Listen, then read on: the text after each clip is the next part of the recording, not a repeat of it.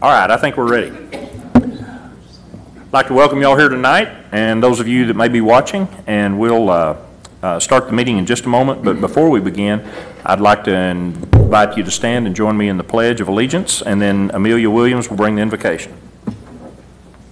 I pledge allegiance to the flag of the United States of America and to the republic for which it stands, one nation, under God, indivisible, with liberty and justice for all. Heavenly Father, thank you for this beautiful day.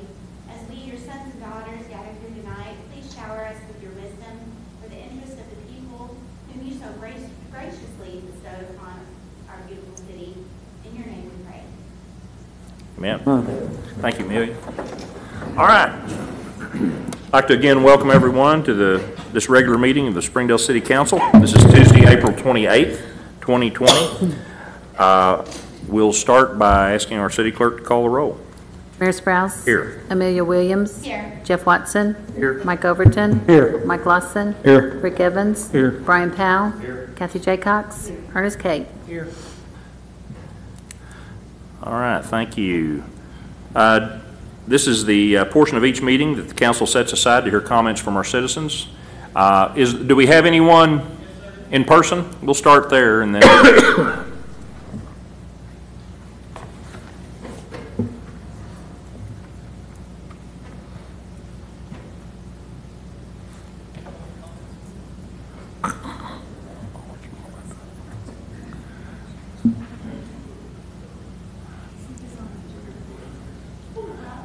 Melinda, let me remind you, these are for comments that aren't dealing with any issue that's before the council tonight. Correct. Okay, all right. Go right ahead. Need your name and address, though. Can y'all hear me? Okay. I'm Melinda Mason. I live at 106 West Allen, the northeast corner of Allen and Main, right downtown from the ACO, the Arts Center. I'll bet, like me, when you were learning to drive, your parents said, keep your eyes on the road. They did not mean exclusively the paved surface. They meant the whole of traffic, right?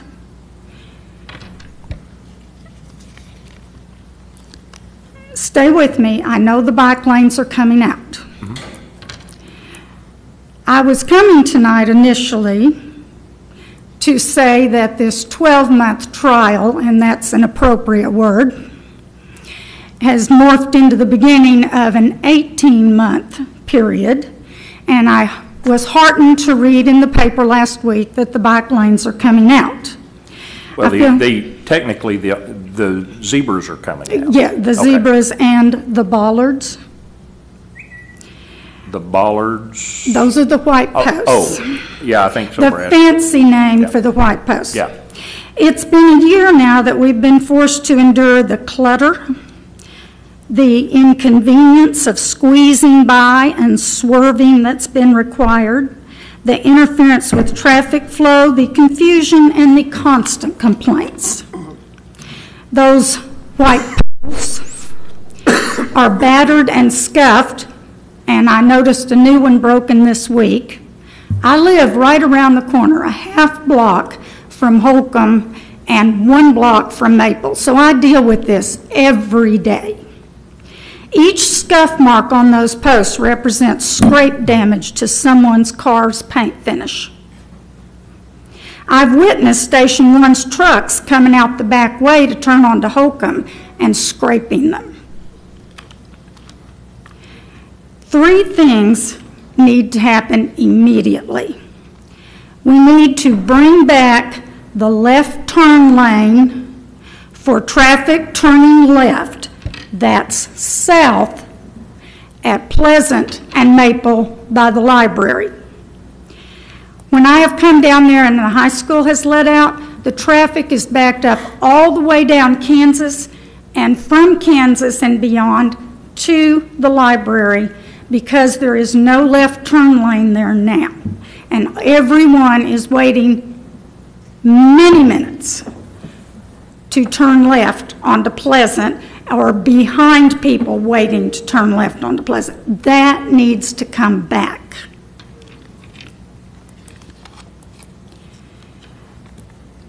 at the hospital and Maple. That pavement, ever since they put the zebras and the bollards in, the pavement striping is streaked, it's smeared, it's overlapping. It's really difficult for drivers to discern what's where. I've been in the Jones Clinic with my mother, and people have, from Rogers and other places, have said, we just dread coming up here to the doctor. We can't tell what's what, and we're just trying our best to figure out how to get into the parking garage after turning We on. probably should have held you until we are addressing this issue. Well, I've just got a bit more. Okay. Adding the bike lane in front of the Pontiac / whatever pizza place it is today, I've seen the ambulances lose precious seconds creeping around that narrowed corner to get to the emergency entrance. At the light at Maple and 71, I'm the only one that I ever know of that stops at what I call the step back, where they have drawn the white line Stop bar. back a ways when waiting for the left turn arrow. And not parking at the step back keeps the ambulances creeping around the corner and any other traffic that's turning off of 71 east onto Maple. They're having to pull way out around the front of the cars and then swerve back in to avoid falling into the lane. Because I live downtown, people think I know stuff, and I do try my best to pay attention. I am asked constantly, why are there cars parked out in the middle of Holcomb? On Holcomb between Meadow and Allen, the cars need to be parked at the curb, not 9 feet out, and yes, I have measured it. If you turn south onto Holcomb from Meadow, or you come south on Holcomb from Emma at Meadow, those green stock tanks and white posts and the white road markings are a stumper, especially after dark. Try it if you're not regularly in that area after dark. It's like, what is this? What am I supposed to do? And I would like to challenge us to just rethink and take a deep breath before we immediately install reflectors. Let's just see if there's the volume of cyclists that even warrant that. Thank you. Thank you. Was there anybody else? Officers? Okay. Anyone, I don't know, Mark, is anybody joining us by phone or Zoom that would, for the public comment? All right, then we'll move on. The approval of minutes. Council, if there are no changes or additions, I'd entertain a motion to approve them as presented. So moved. Got a motion and a second. All those in favor, please say aye. Aye. All opposed, same sign. What's your pleasure on procedural motions? Move for A and B. Okay, we have a motion and a second for A and B. Roll call, please. Williams, Yes. Watson, Yes. Overton, Yes. Lawson, Yes, ma'am. Evans. Yes, ma'am. Powell. Jaycox. Carry 7-0. All right, item 7, Planning Commission report and recommendations. Patsy Christie, Director of Planning and Community Development. Patsy? The first item is a rezoning request for 66 acres located at 1641 Butterfield Coach. The applicant came in and asked for a C1 zone. During the discussion at the Planning Commission meeting, he agreed to downgrade it to a neighborhood office district 01. Planning Commission recommends approval of the 01 district. The title of the ordinance reads, an ordinance amending ordinance number 3307, the same being the zoning ordinance of the City of Springdale, Arkansas, and the plat pertaining thereto, by rezoning certain lands from Agricultural District A1 to Neighborhood Commercial District C1, downgraded to Neighborhood Office District 01, and declaring an emergency. Move the ordinance be passed. Okay, we've got a motion and a second. Any further comments or questions? Anyone in the building or? Okay. All right. Roll call, please. Watson, Yes. Overton. Yes. Lawson. Yes, ma'am. Evans. Yes, ma'am. Powell. Jaycox. Williams. Move the emergency clause be adopted. Overton. Yes. Lawson. Yes, ma'am. Evans. Yes, ma'am. Powell. Jaycox. Williams. Watson. Yes. Both the ordinance and emergency clause carry 7-0.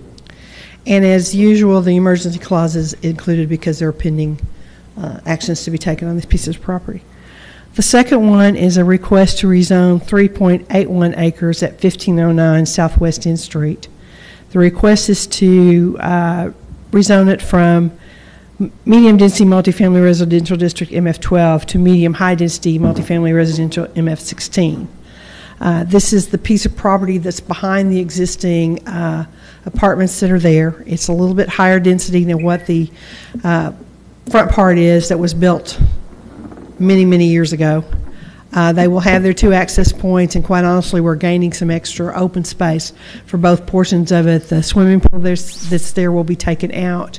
There will be a bigger play area, and they meet the multifamily design standards for open space with the upgrade to an MF16.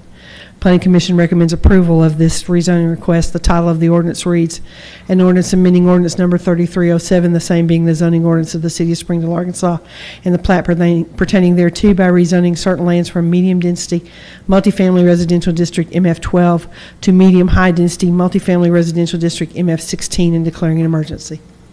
Move the ordinance be passed. Okay, we have a motion and a second to approve the ordinance. Any further comment or questions? There MF16, multifamily 16 in that area? I think we just rezoned property to the north of that to be MF16. Closer to the highway? Closer to the highway, yeah.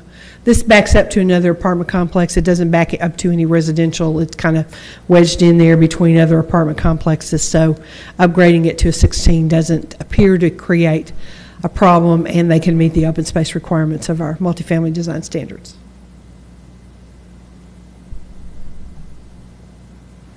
Any other questions?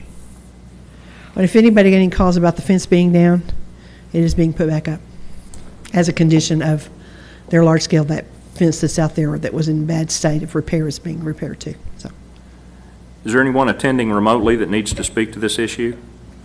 West side of the property you're talking about? Or east, I mean, east side? yeah, and I think it's on either on the north side too. Okay. Yeah. All right, we have somebody who wants to make a comment or ask a question.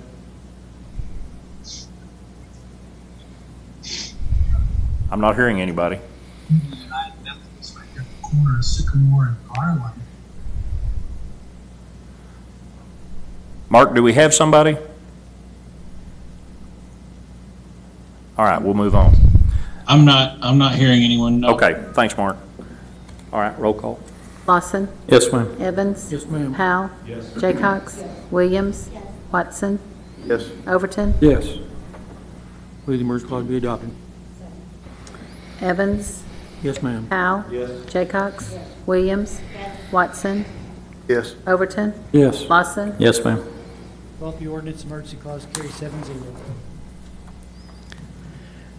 The next item is a resolution to approve a conditional use, which is a use unit 44, a mobile vending unit, in the downtown form-based code district neighborhood center type 1. It's at 106 Main Street. Planning Commission reviewed the request and recommends that it be approved with the following conditions. Designation of parking spaces for use on this site. They were granted a variance to not have to have 3 designated spaces on that site. May not operate between the hours of 10 p.m. and 7 a.m. The health certificate is required to display the health certificate in a manner visible to customers. No obstruction of pedestrian or motor vehicle traffic flow. No obstruction of traffic signals or regulatory signs. No vending upon a public way. No sound devices that produce a loud and raucous noise in violation of city ordinance or violate any other city ordinances in connection with the vending operation. Sites to remain clean and free of paper or refuge of any kind generated from the operation of the business, with all trash and debris accumulating within 20 feet of any vending stand to be collected and deposited into a trash container. And this is granted for a food truck called the Pitts Meadery, and it's to that food truck at that location only. Move the resolution be adopted. Second. Okay, we have a motion, a second. Further comments or questions? A quick question. Did we talk about food trucks? Did we set something and it had to be there with a manager on the side? Or? We established a food truck court where if you put multiple units in it, there had to be a manager on site. This will be one food truck at this location only. Oh, okay. Yeah. So if anybody wants to do that, then they can do that on, as long as it's just one. Right. And they come to Right, but if they want to do multiple, then we go through the food truck court aspect of it. It does set up manager and all that kind of stuff. They take care of who goes in and out. At this time, this is the only one that can go at that location. Okay? Okay. Anyone else need to speak to this? Anyone remotely? All right, Denise. Powell? Yes. Jaycox? Williams? Yes. Watson? Yes. Overton? Yes. Lawson? Yes, ma'am. Evans? Yes, ma'am. Carrie 7-0. The next item is a request for a waiver of street improvements, drainage, curbs, gutters, and sidewalks in conjunction with a large-scale development called Pure Springdale, which is the plan unit development that's going on on Jean George Boulevard at Don Tyson Parkway. This would be the extension of it to the west of Jean George Boulevard. They have agreed to donate the right-of-way and asking for the waiver of the street improvements. Planning Commission reviewed this request and recommends approval of the waiver request, so it would be with option 1, a resolution approving a waiver of street improvements, drainage, curbs, gutters, and sidewalks as set forth in ordinance number 3725 to Pure Springdale in connection with L2008, a large-scale development. So this is the portion along Jean George? Yes, they don't have as much frontage on, no, this is the portion on Deering, which will become the Don Tyson extension. And it's just to the west of the roundabout, and so building just that portion without doing it would not be a very safe option at this point, and so they're asking for a waiver, and they are willing to donate the right-of-way. So we would not have to acquire it.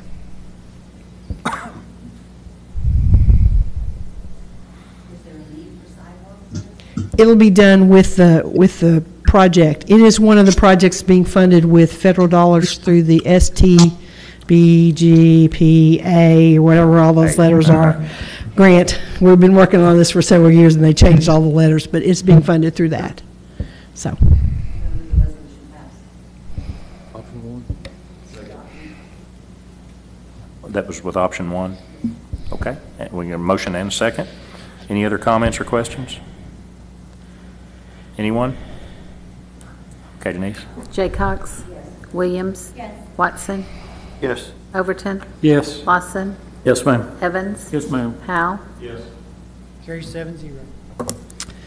the next item is also a request for a waiver of street improvements. This is in conjunction with the multifamily project we just looked at on West End Street. West End Street is shown on the master street plan as a minor collector. The right-of-way has already been dedicated, the street improvements are completed, the sidewalk is there, and they are actually building on the back side of that project. In the past, we haven't required someone to come in and do any improvements if the curb and gutter and sidewalk were already there. So Planning Commission is recommending the approval of this waiver with option 1, and the title of the resolution reads, a resolution approving a waiver of street improvements, drainage, curbs, gutters, and sidewalks as set forth in ordinance number 3725 to Chris Elder, connection with L2010, a large-scale development. Move the resolution be adopted. Option 1. Okay, we have a motion and a second to adopt the resolution with option 1. What would they have to improve if everything's already there? Well, I'm not sure. Why are we waiving it? I mean, Well, you'll have to ask engineering because that's one of their comments, but I don't know what they would have to improve.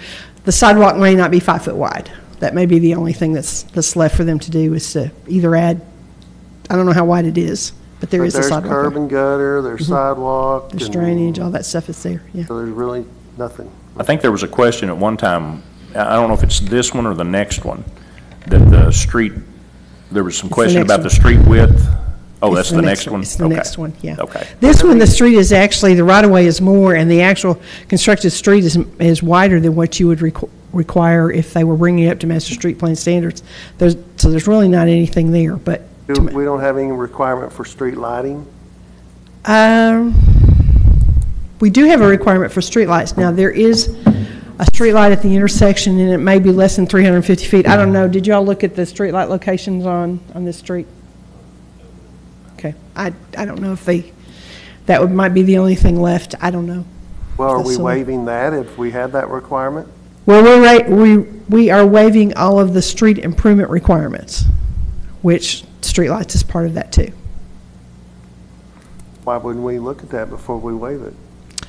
Well, because you're the first one that brought it up, quite honestly. Brad, could you speak to us about why there's something? It says streetlights in option 1, it includes streetlights. Yeah, it includes streetlights. Option 1 includes streetlights. Yeah, it includes streetlights because that's part of the requirements for street improvements. There was nothing mentioned in Planning Commission or in the engineering comments that indicated that streetlights was something that still needed to be addressed that I remember seeing. It would just be on that one portion? Yeah. The frontage that they have along there would be the only part that and technically they're building all in the back. They're not changing the drive entrances or anything like that into this property. They are using the existing, and there's a loop that's there, so they're not making any changes to the street itself. But what makes the requirements come up, though? Why do they, if they're not improving the lot, why do the requirements come up? Brad, you want to address that? Because that's an engineering comment. I don't know. It came from engineering, Brad. Your engineering. Which part of engineering? Who could address this? I think probably because part of the whole property is part of that. You go all the way out the street right away.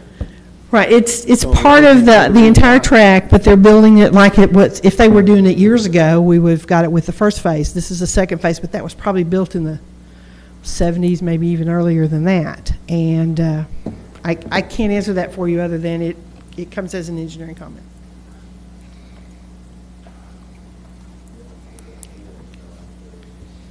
Is there someone within your department that would review it? I think it sounds like there was some technicality as to why engineering wanted a waiver. But I don't know what that was. Well, it seems like it's because everything else was already improved, but I'm wondering if, especially with all those apartments going in there, if we don't need some additional lighting. That's a possibility. Yeah, I can't tell you what streetlights are out there. I know there's one at the intersection of whatever that street is that goes over towards the track, and that may be the only one. But quite honestly, I'd have to drive out there and look because I may drive by them every day and still can't tell you where they are. I wasn't aware there were any, but there may be. Yeah, I don't know. And it may be impossible to put lighting in there, but I don't know that either. Yeah, I don't either. I don't know if that was discussed with the developer or not, whether or not the streetlights could be installed at that. And sometimes they can't be because if Right, it may be impossible. We I should don't know that before we waive it. I can't answer that for you. Okay. Well, we got a motion and a second, so we'll see what happens. What happens if it's voted down? Well, then I guess we'll have to determine what street improvements they'll have to do. Well, I mean, again, the issue may be that it's impossible to put lighting in there. Could you not bring it back next meeting We can. when we have more information? We can, yeah. Make a motion and table it? Yeah. Not during the project? I think we already have the motion pending, I though. made the motion. Someone Withdraw wanted the to amend the second. motion, they could. Withdraw the second. If I'm not mistaken, there's one at the corner of Princeton and West End as it is. That's the one that goes back to which is right across the street from it. Yeah, I'm sorry, I can't hear you. If I'm not mistaken, there's a light at the corner of Princeton and West End, which is right across the street from it. I'm thinking I the wouldn't same hear- thing, but I can't tell you for certain that would meet the requirement, that it's more than 350 feet to the next one or the distance across there, because I didn't look at it.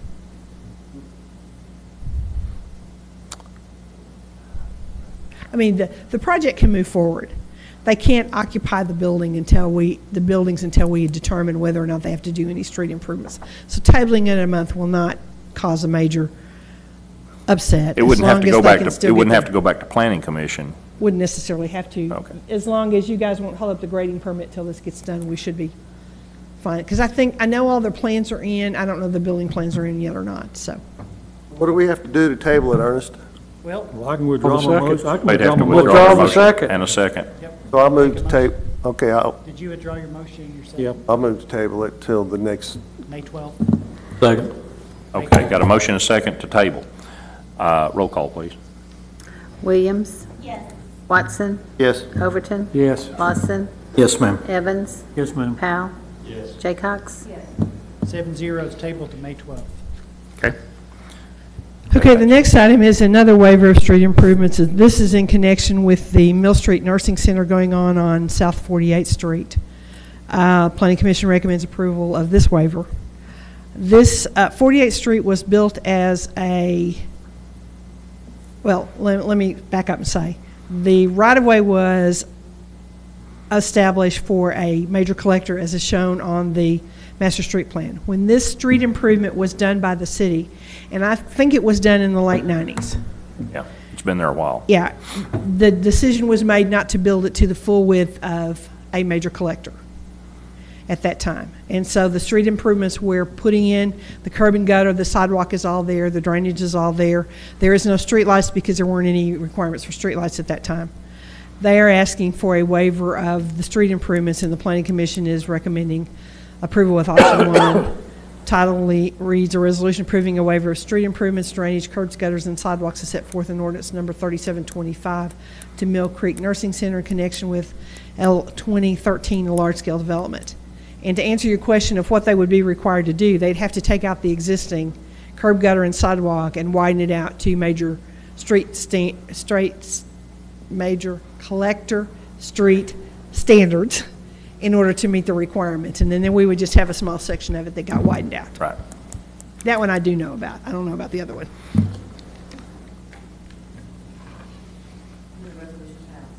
Okay. Second. We have a motion and a second. Any further comments or questions? Which option are you working on? That's with option one. Okay. All right. Anybody remotely? Okay. Denise? Watson, Yes. Overton, Yes. Lawson, Yes, ma'am. Evans, Yes, ma'am. Powell. Yes. Jaycox, Williams. Yes. Carry 7-0. All right. Item 8, Street and Capital Improvements Committee by Chairman Rick Evans. Rick? We had a meeting last week, Street and CIP, have one resolution on the agenda, item 1 discussion on the bike trail, but the resolution is a resolution authorizing the expenditure of funds to acquire a portion of land from Sherman Partners LLC for the Dean's Trail Phase 2 project, project number ST 1801, and this is for buying the property, compensation $35,781. Okay. Got a motion and a second. Further discussion or questions? Anyone? Okay, Denise? Overton, No. Lawson, Yes, ma'am. Evans, Yes, ma'am. Powell. Yes. Jaycox. Williams.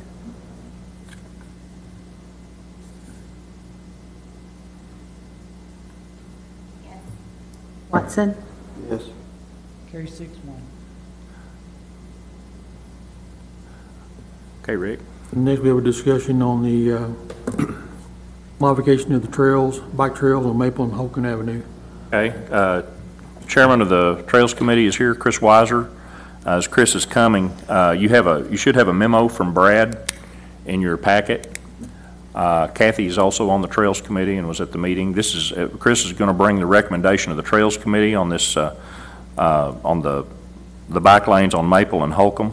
I think it struck a good balance, and so, Chris, you can come on forward, and if y'all have read the recommendations, or if you have any questions on it, there's no action required, but we wanted to get we wanted to make sure we had all the input we needed. I think we learned our lesson about getting ahead of ourselves, and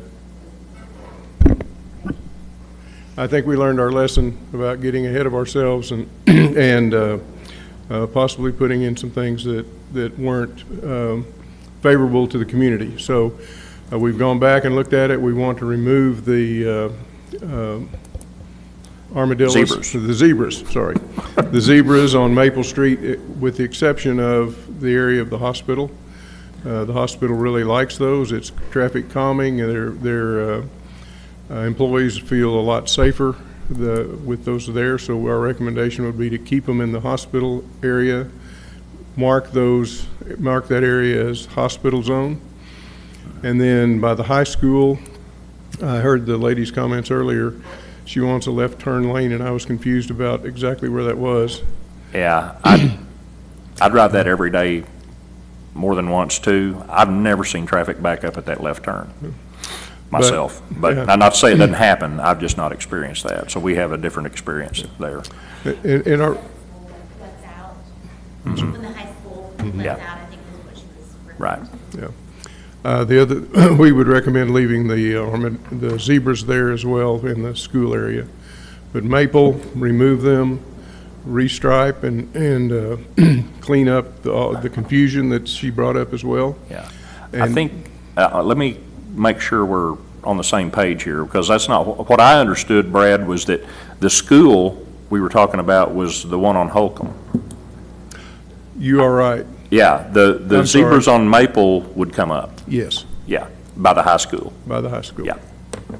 And then we would leave just a small area of zebras in front of the school at Holcomb with, again, signage, school zone signage, because they also like we've cut about several feet off that crosswalk, and it's made it much safer for those kids and parents in that crosswalk, and that's the same feedback we've gotten from the hospital. Mm-hmm. So we would leave them in those areas, at least for the time being, and see how that works. The rest of them, where the zebras come up, we would, Brad's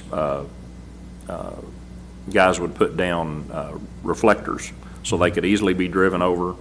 You may feel them a little bit, but they're the same reflectors, I think, as what you're putting on the curb at Tyson.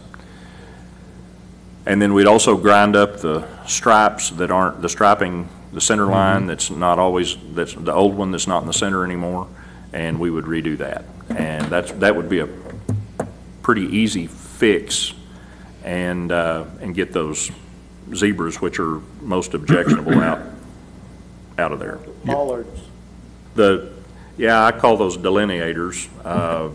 The tall ones, we were gonna take all those out, but except, I don't know about around the hospital.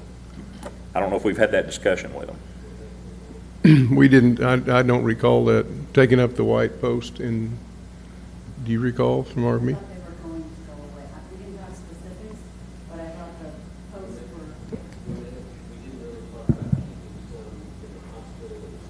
No, we didn't have that part. That wasn't part of that conversation. Yeah. I know the hospital has asked us to replace one or two when they've gotten knocked down, so I don't know. I don't know, what are your feelings on that in those zones? Because we're just talking about a few of those. Is there an issue? That was a good question, or point she brought up earlier. Is there a problem when the ambulances are trying to turn from 71? I've not heard of any problem from the chief. But I don't, if that's an issue, it should be. And that would have to do with whether they stop at the stop bar or I think not. that ain't anything to do with the trail though. No, I don't think so. When the That was project, just an intersection problem, not the trail problem. If people pull up too far when they stop, yeah. the bar she was talking about is a normal stop bar that's on streets all over town. Yeah. When the project first went in, the radiuses were too sharp.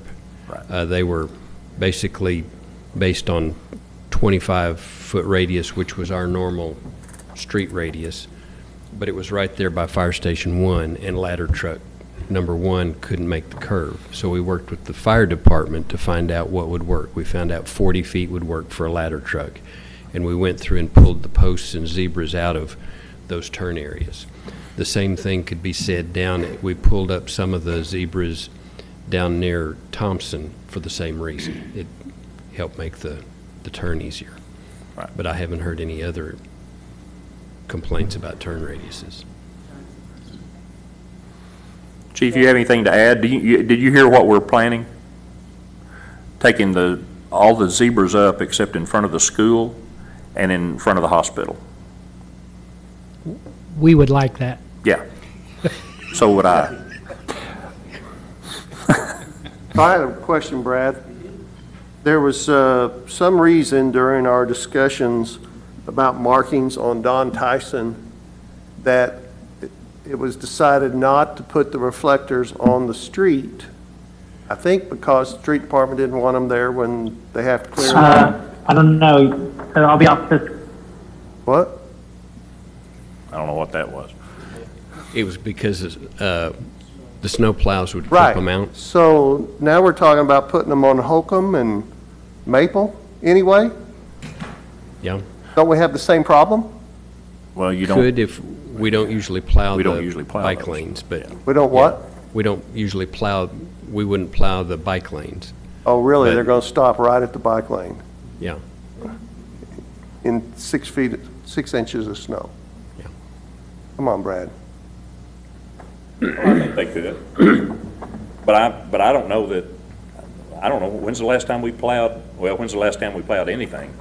But I don't know if Maple gets plowed. Holcomb might. Holcomb would be more likely to. How far apart do you place the reflectors? Do you know? I think they're 8 to 10 feet, just like the zebras. They're spaced about 8 to 10 feet, I believe.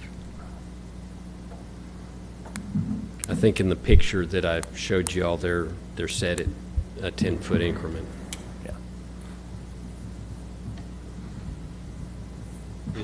Is that any standard, or is it just because, or?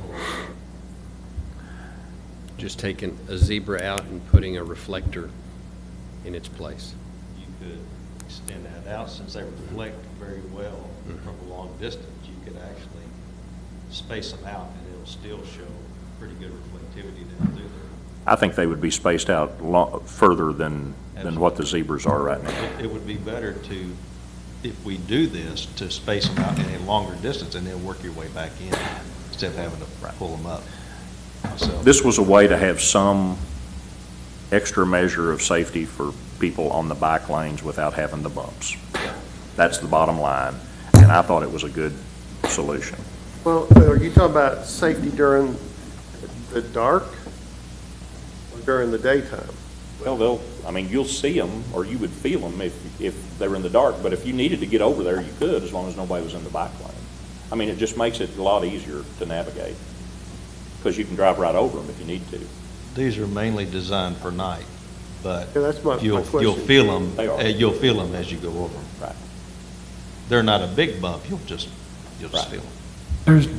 There's a bike lane on the east and west sides, correct? Yes. What would it hurt eliminating the bike lane on the west side of Holcomb? The east side, I can understand, if Lisa Academy likes it there, looks like there's plenty of room for the number of bikes that would go down, and it would be much more beneficial to the citizens to have a little more street to drive on if the bike lanes were eliminated on the west side. Well, on Holcomb, they'll have plenty of room with bike lanes on both sides of the road. Well- And if you don't have one's northbound and one's southbound. They can't go both ways on one? Too narrow. Well, if you go both ways on one, then you do That's need eight- protection, because then you're going to have somebody riding their bike against traffic. And that was the recommendation, like Right. the trails people had said, you just want to ride with the traffic, whatever direction it's going. That was the purpose of lanes. like And they're this. not really wide enough for both directions. No, it'd have to be made wider. I have one other question, Chris, that I didn't think about until we were sitting here. The green planter boxes, whatever they're called, will they remain? Or Horse will they go trough. far away? I think those were going to go away, aren't they? Yes. Yeah. So they will go away? We'll keep the paint on the street. I understand that. Yeah. I just didn't know if the boxes were going to stay, the troughs.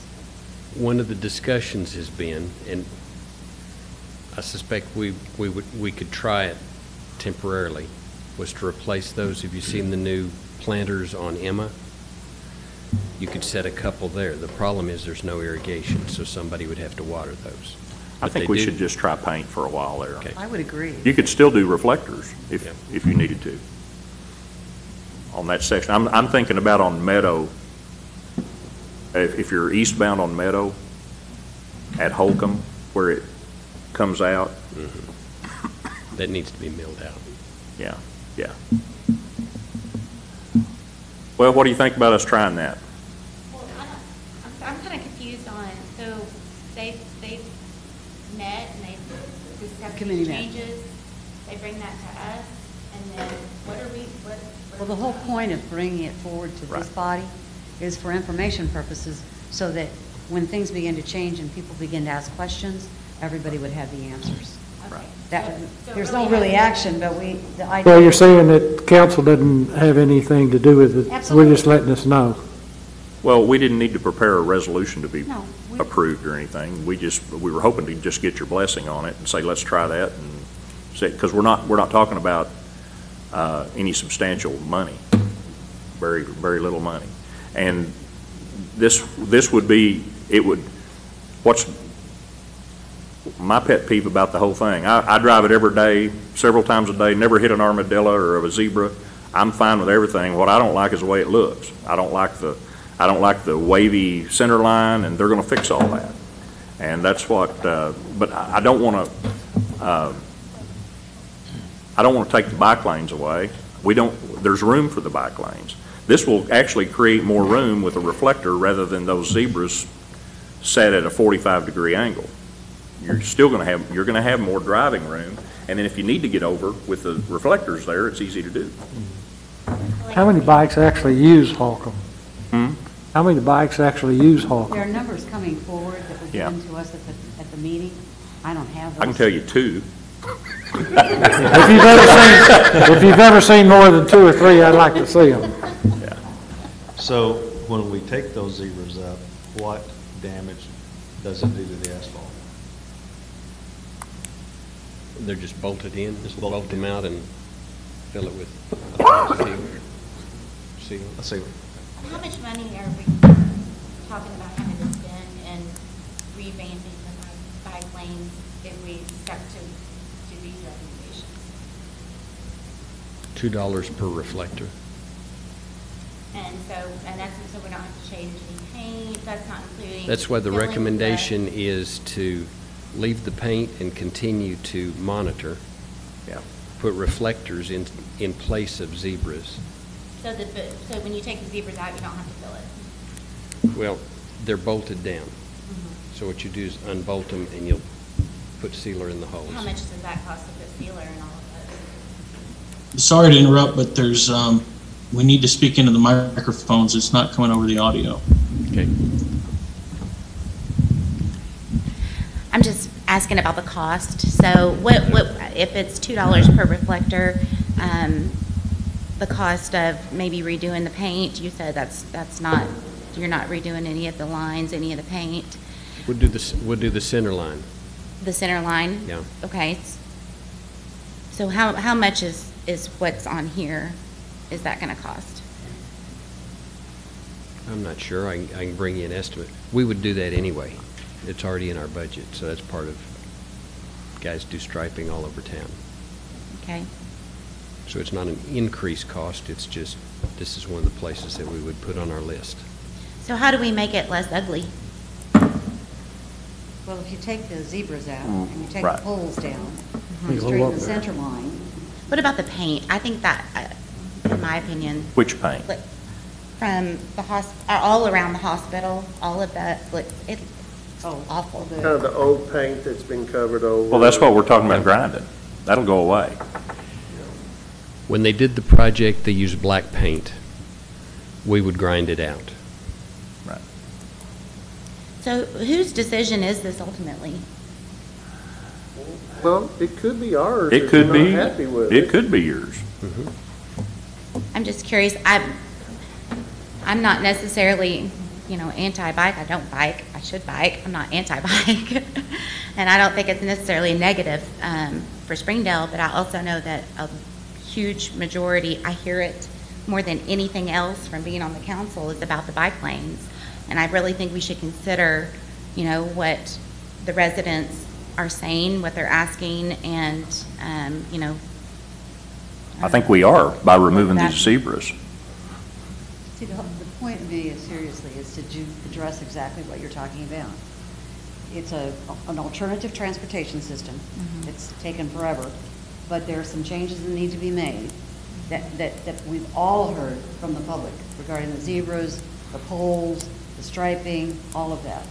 So this minor adjustment might make it easier for the bikers and the people that travel in cars and emergency services, et cetera, et cetera. How does this compare to like what you're seeing in Fayetteville? I know over by Genscher Square. This is real close to what they did on Rolling Hills Drive. When I was just there this afternoon deliberately knowing that we were going to have this discussion tonight, it is a much more attractive, it's clean, functional, clean. It's clean. It's not, it doesn't look like a. Yeah, it's easy to navigate that whether you're on a bike or in a car or on foot. One thing I've noticed though on Rolling Hills is, you see this picture that's in our packet, they don't have that striped area. Right. They just have, and actually Maple is that way too. Part of it has the stripe. Because it was narrower. Right. Yeah, yeah. They had, and Fayetteville didn't use the zebras, they used something, it was shaped different. It was still just as objectionable, I think, to their residents. So they took that off and they did, I think they call them a rumble strip, but it's basically a series of reflectors. It's actually two of these reflectors with a bump in between that's laying crossways. So they have the same wide buffer zone. They're just doing it with reflectors and the strip in between. So would these reflectors need to go, would they need to go on the outside or toward the traffic side of the white line? You know, you've got that buffer with the hashed stripes in it, right? On the wider parts. Would the reflectors go closest to traffic, or would they go in the middle of that buffer, or would they go on toward the back side of that buffer? The picture that you have in the packet is against traffic. So if you hit the bump, you've still got a foot before you get into the bike lane. Before you get into the biker. And what about the colors, like all that green and all of that stuff? That stays? Yeah. In fact, what we need to do permanently when we can afford to do it, or if we get a grant to do it, we actually need to paint the whole bike lane. So it would be like a green, the whole, so it can be more easily distinguished. I mean, that's something that's going to be decided regionally, or at least a color. Each city wants to settle on one color, so that when people ride in different cities, they'll be seeing the same thing. But that's not what we're talking about doing right now. But I think ultimately that's what needs to happen. It's the first time I heard that. Yeah, I think ultimately that's what needs to happen, but we're not talking about that yet. We're just trying to, the Trails Committee, from all the time that has passed, the comments, trying to make our public feel safe, but have that alternative route and just make it look better. Still function. I just wanted to make a short comment on the reflectors. As Brad says, they'll be 6 or 8 feet apart, but they're a rumble strip. They're there, and if you're daydreaming in your car and hit it, you will notice it and will move back into your lane. It's like the rumble strips on the side of the interstate, but not as severe. So that's the purpose of the reflectors. Besides, at night, being reflective, they are a rumble. They would be functioning as a rumble strip, but not a very obtrusive rumble strip. With the zebras gone and most all of the delineators gone, depending on what we do around the hospital and the school, people are going to feel like it's a much wider road than it feels like now. Well, and basically we're just see how this works. Yeah. And we're not spending a lot of money to see how this works, and we're removing the most objectionable part of this project.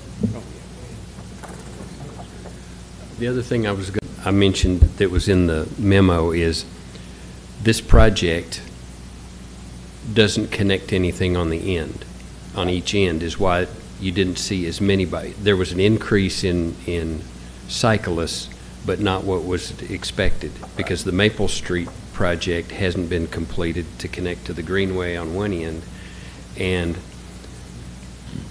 you couldn't put the bikeway across Thompson because RDOT doesn't have standards for that. So the thought is, if we put this in and watch it until both of those two things occur, Right. then we might see different. This is, and the Trails Committee, and, this is a future part of the Pride of Springdale Trail, which will go all the way out to Harbor High School. So, yeah, as we hook up, as we're able to move further west and connect more neighborhoods, it gives them a bike connection to downtown. Will these reflectors be a self-stick item, or are they a glued item that's down?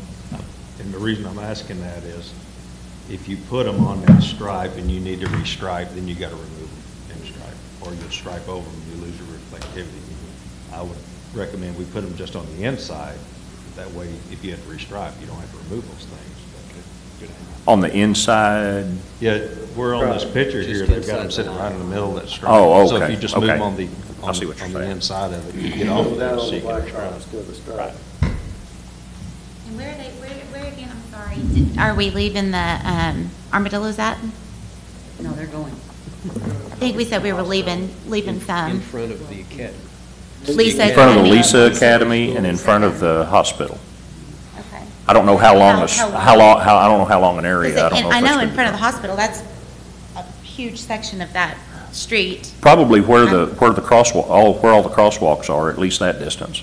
I'd say from the driveway closest to the hospital in their parking lot to the corner at the block, I think, is about what it is. To Maple Drive. Yeah. Yeah.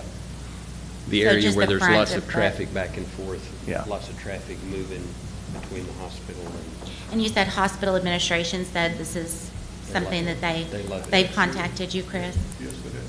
Okay. Hans is in Rotary. Oh, yes. Yeah, I've talked with Hans as We know well. Hans. Quite a bit. And he, after it was put in, he said he loved it, and his people loved it because it, excuse me, had calmed the traffic through there. They felt a lot safer. Okay. They park, they park across the street and use those crosswalks. So when you restripe, will all of the ugliness go away, like all of the old stuff? I'm sorry, I'm so stuck on that. It's so ugly. You have a painted center line. Yes. That went in with the trails.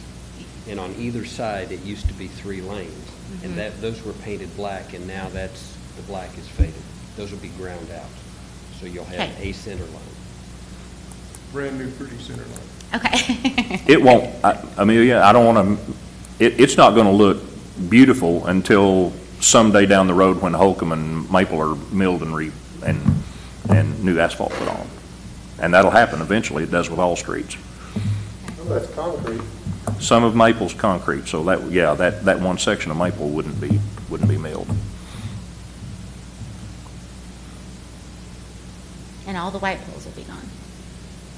The what? The white poles. Correct? The flex boxes. The bollards.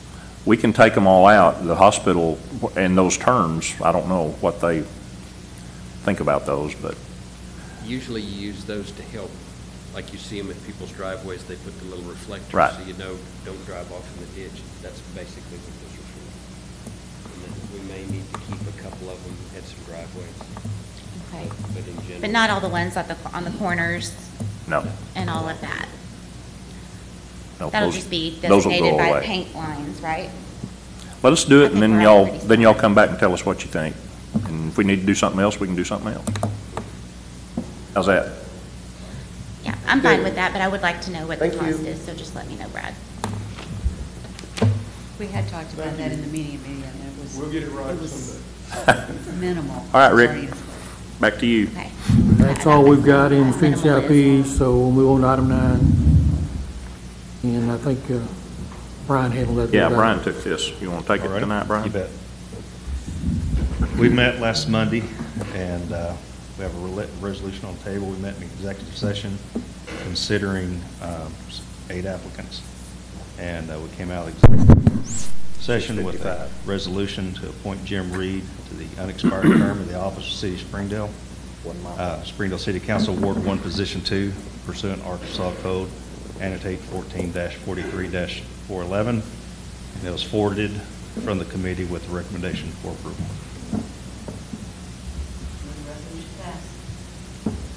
Second. Okay, we have a motion and a second. Jim's here if you have any questions. If not, does anybody else have any comments or questions? All right, Denise? Lawson. Yes, ma'am. Evans. Yes, ma'am. Powell. Yes. Jaycox. Yes. Williams. Yes. Watson. Yes. Overton. Yes. You know, you got to sit by him now. Carry 7-0. All right, thank you, Jim. Thanks for your willingness to do this for till the end of the year. Appreciate it very much. Got anything you want to say, real quick? Beat the storm. There's a storm coming. There's a storm. First of all, I'm glad to be able to do this. Thanks for letting me have the chance to give back to the city, because that's what I'm doing it for. Yeah, thanks, Jim.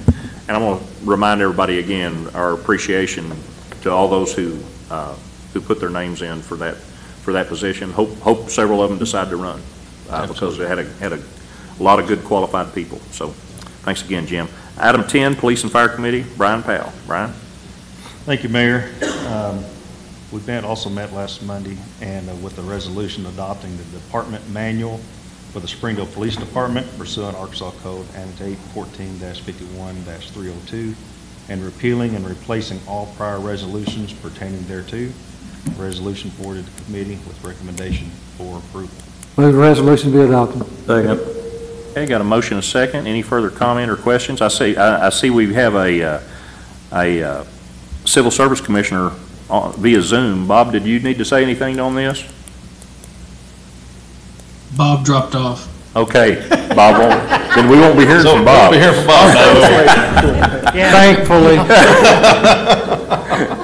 Okay. Chief, you got anything else you need to add before we vote?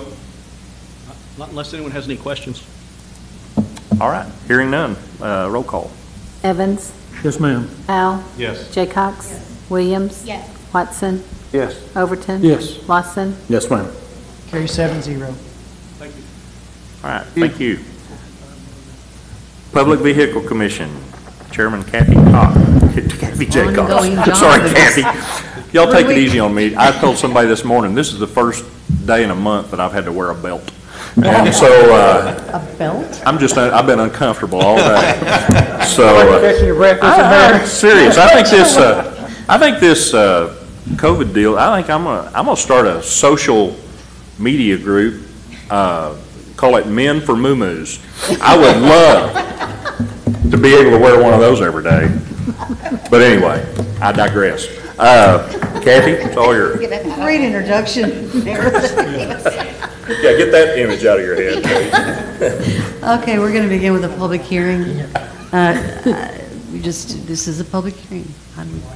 Yes, Mr. Mike, would you begin, please? Thank you. With any comments you might have. Hello again. I guess I'm kind of responsible for some of this. Joe Washington with NWA Taxi, and it's going to be all I can do not to say NWA Wrecker. NWA Taxi contacted me on the 16th, I believe, asking about how to get paid for the vouchers, the invoices for the vouchers that he has submitted since January. At that time I told him the city cannot pay you for those invoices because you were not permitted since the end of the year last year. He expressed that he did want to go ahead and come through, apply again, and try to be reinstated and re-permitted. I told him if he would do that, I would likely support him in doing that. I've worked with him since I went into the service division, I think in 2015. I've had zero complaints on him. He and I have never had any kind of issues. He's always cooperative and polite and professional. The only issue that I have with him and some others is that he just will not permit in time. He at the end of the year. Usually it will go into February, March, April before he does the re-permitting process, which is kind of inconvenient for the people that use taxi services.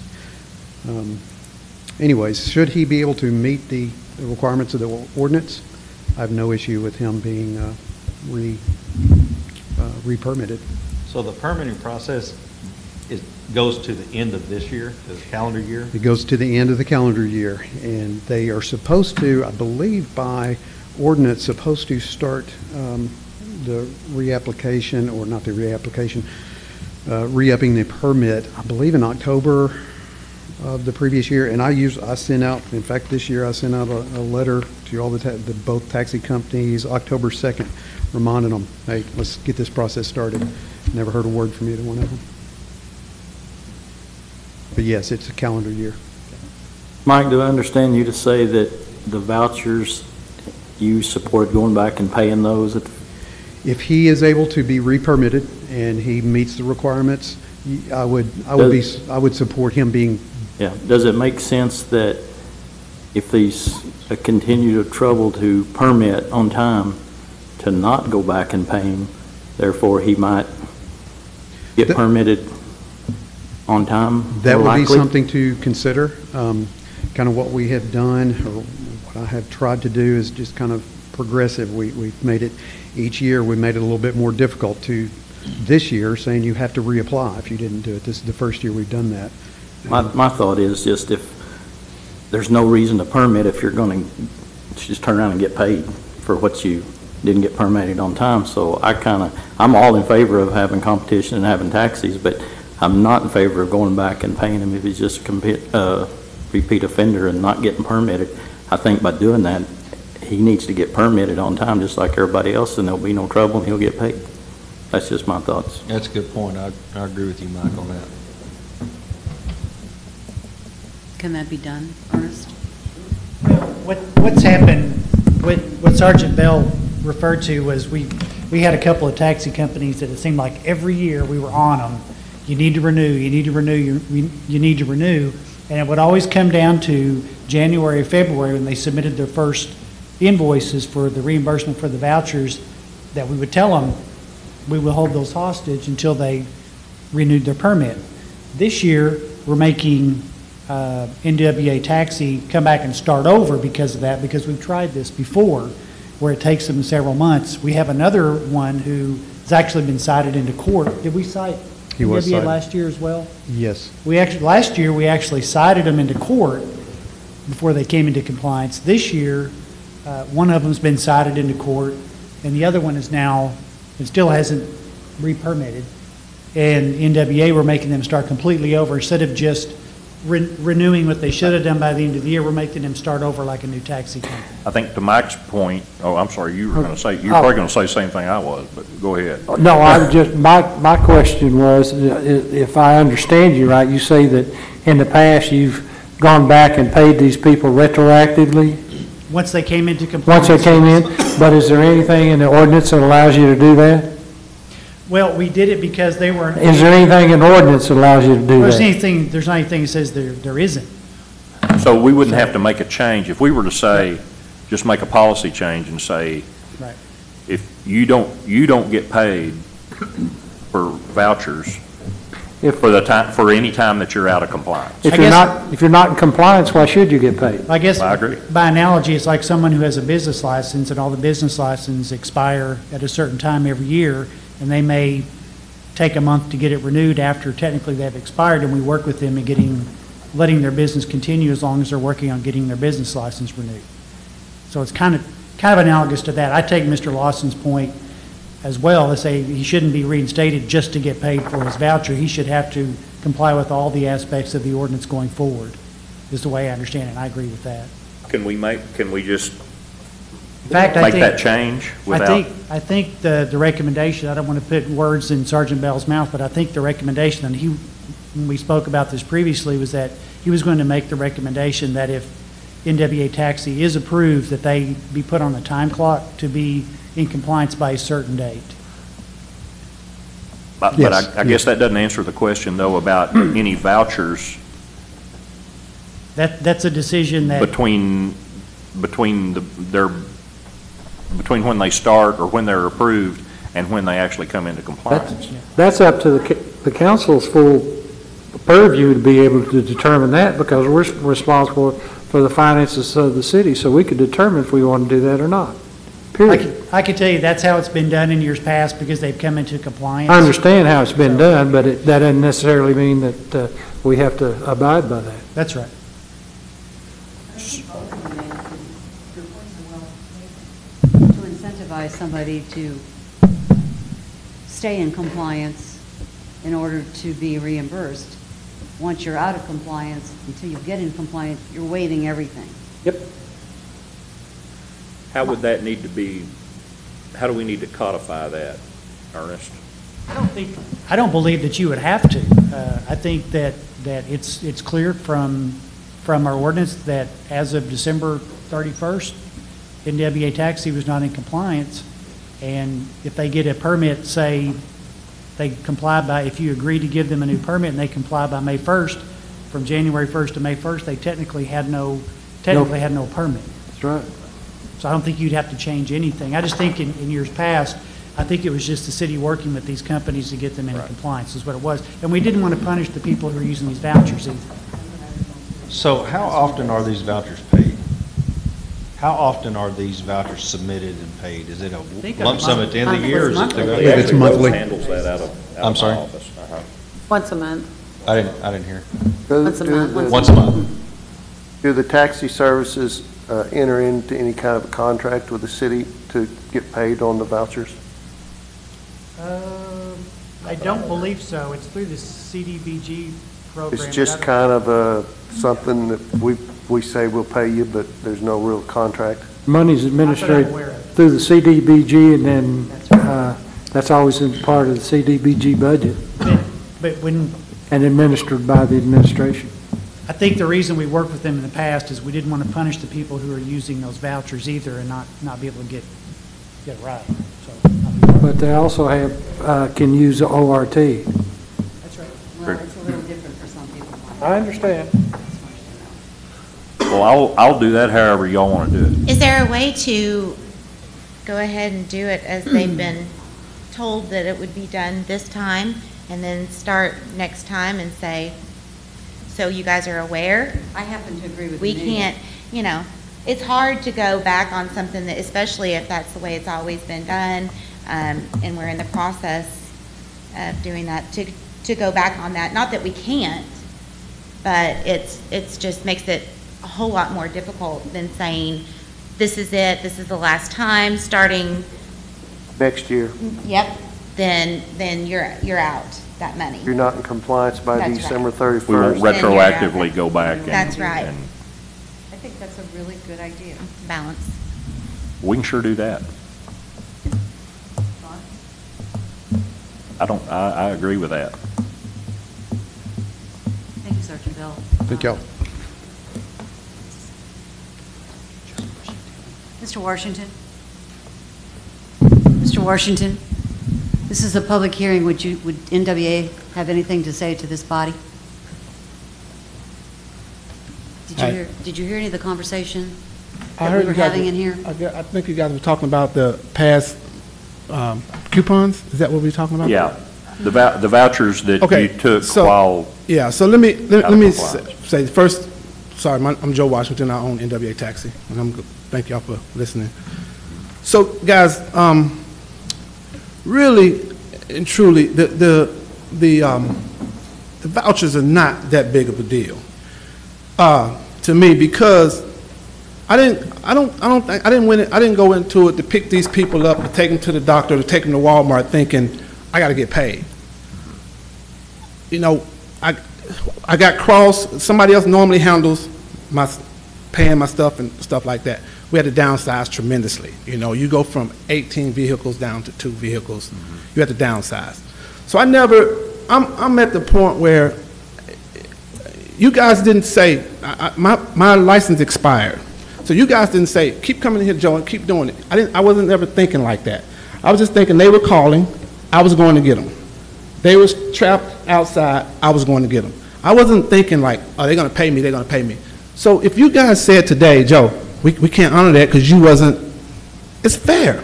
I'm not that guy. I do a lot of stuff out of the goodness of my heart. I really, really do. And if you guys say, Joe, you can't be here, it's fair.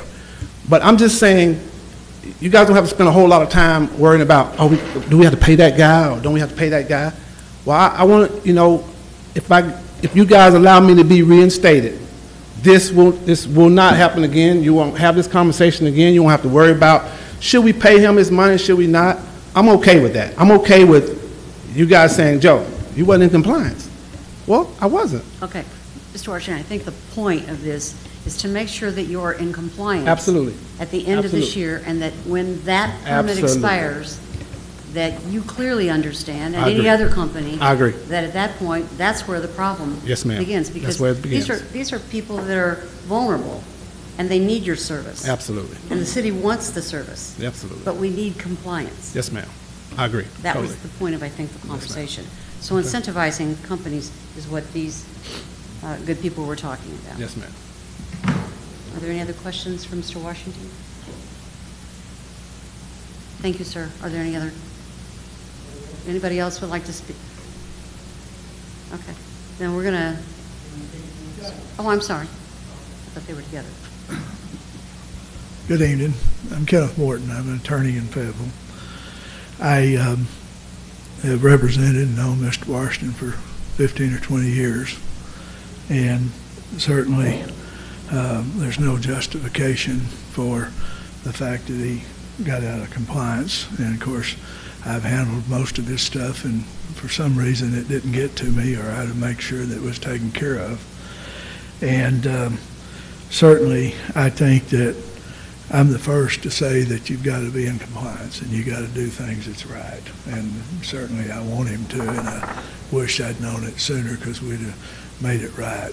And I'd like for y'all to understand that I've told Mr. Washington, and of course he's in other cities too, that please keep me informed, and I will follow up on it because, like I say, I've known him for a long, long time. I met him when he was a ramp supervisor at Northwest Regional, and he took care of me.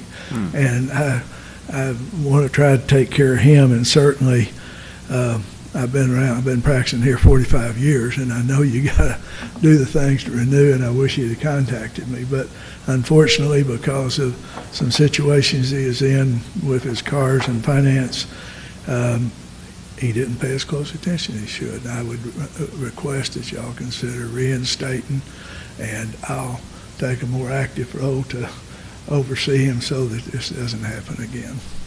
Thank you. Sir. Anybody else?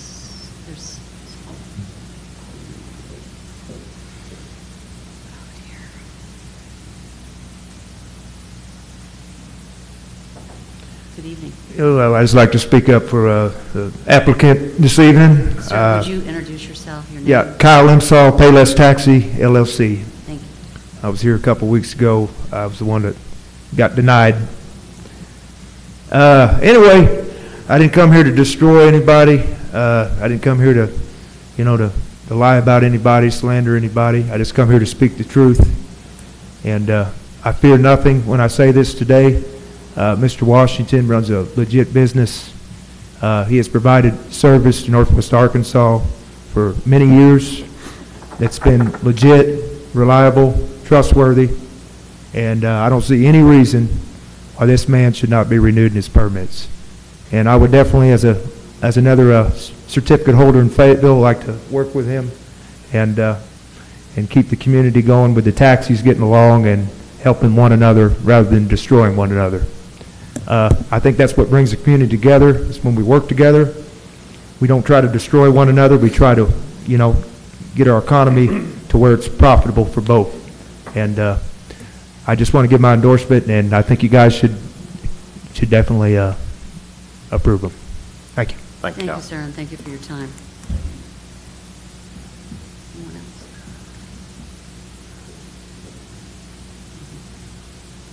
Is that it?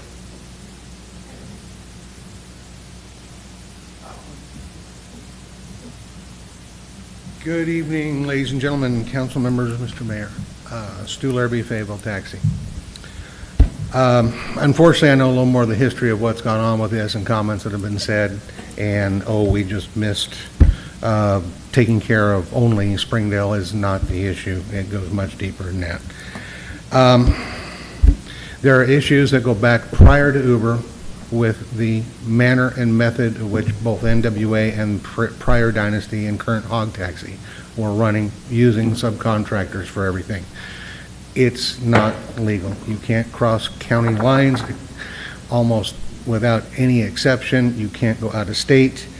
The application, which I have not, I guess there isn't one, only shows NWA Taxi, does not show HET, Hotel Executive Transportation, which has state authority. These are two separate entities. The airport brought this up 2 years ago when me and Mr. Washington were trying to get into the airport, and he would refuse to clarify it or fix the problem.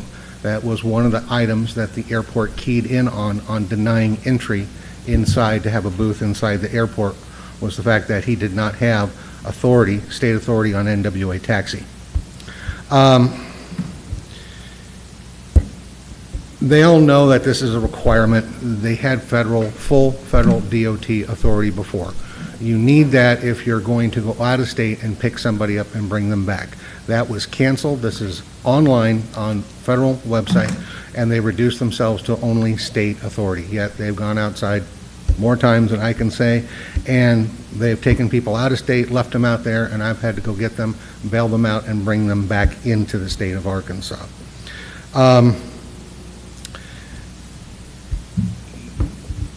Sir, we appreciate your comments. Yes, ma'am. But according to the Secretary of State, this company is in good standing. Well, when you say that, that as far as just for a corporate status, that But is we're not. addressing Springdale's service tonight, permitting their service in the city of Springdale. Okay, and with that, the vehicles being located in Rogers cannot be brought down to Springdale without state authority and without an employee behind the wheel. You cannot cross county lines like that unless it is an employee. You cannot subrogate the requirement of state authority to cross county lines with the sole exception of a bona fide taxi company for a city that resides in 2 counties. That caveat is specifically carved out only for this city. If this city has a taxi service, it may cross between its county lines without needing state authority. You cannot be in another part of the state and cross county lines with subcontractors. They have to be employees. If you're running a van, they have to be employees. You cannot use anything more than a sedan in a subcontract model when the subcontract model is whole and legal. You cannot take a subcontractor, an alleged subcontractor, and it would be ruled as a statutory employee from Rogers and bring them down to Fayetteville or Springdale to do taxi runs. That is not legal. It requires authority. You cannot subrogate the authority. Ernest, as a city attorney, could you speak to any of this for us who don't know this law? I don't know this law, but I can tell you our ordinance says that the taxi cab operating company can't be sold, assigned, transferred, leased, or mortgaged without the approval of Public Vehicle Commission. I'm sure Mr. Washington is aware. I'm sure Mr. Washington, having had a previous permit here and been permitted by the city of Springdale before, is acutely aware of what the requirements are. And there's also a provision in our ordinance that says if there are any complaints or any violations that his permit can be taken away. I don't know anything about any state requirements. So, to your knowledge, then, Mr. Washington's fully aware of all the ramifications of our ordinance, and in the past has complied. Is that correct? I've not been aware of any complaints against Mr. Washington's company when he was properly permitted by the city. Thank you. I would have to stress the comment, and I object to it, because, again, we're handing out federal monies to subcontractors. You're referring to that. Correct. Now, it's not like the driver approaches the city, let's use it in New York as an example, to get a hack permit, where there are regulations that they are signing and agreeing to be a cab driver, that they can take that actual taxi driver permit and go find a company to get a vehicle from and be a driver. This process, the way it works with here, Fayetteville, the city provides the applications to the company has to get the driver permitted through them. It is set up, whoever set this up a long time ago, set it up correctly because they have to be employees. Unless you have rules and ordinances for the drivers that they're agreeing to follow, then they're not subcontractors, they're not independent. This whole thing with Uber is falling apart all over the country. One example, California last year ruled all Uber drivers as employees. It has merit here because everybody trying to say that the drivers are subcontractors is a falsehood. Several states have filed almost probably $2-3 billion worth of lawsuits against Uber for back wages. They're not buying it. No one's buying it. And we appreciate that information, unless somebody else has something. We appreciate the information and your time. Okay, I do have more comments, but if you're I think you saying need, I'm done. I think it's time to land the plane. I was going to Okay. say, I think you were very clear when we heard from you a couple weeks ago. Thank you. And I think this commission appreciates, and this council. Thank you. Thank you. Is there anybody else? Okay, then this public hearing is closed. I do not have the resolution, so there's a resolution on our agenda, but Mike, okay. Sorry, Mike's upstairs. We have a resolution before us now for a resolution approving an application for a taxi cab operator permit filed by Joe Washington on behalf of NWA Taxi LLC. Move the resolution be adopted. Second. Okay, we have a motion and a second. Any further comments or questions? Anyone? All right, Denise? Al? Yes. Jaycox? Yes. Williams? Yes. Watson? Yes. Overton? Yes. Lawson? Yes, ma'am. Evans? Yes, ma'am. Carry 7-0. All right. Thank you. Any comments from our council members? City attorney? No, sir. Nothing from me? So moved. Got a motion to adjourn? We're adjourned. Thank you. Everybody be safe. I think we got out before the storm started. We'll address that in a bit.